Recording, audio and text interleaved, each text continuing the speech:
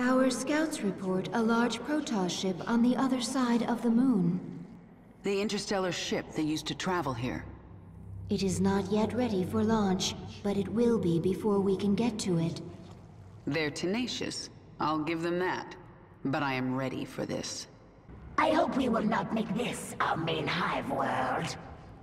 Cold. The Zerg and Protoss fighting over a miserable piece of ice.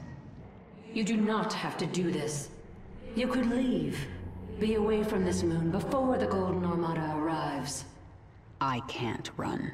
I know that now. My enemies will never stop coming for me. All I can do is fight.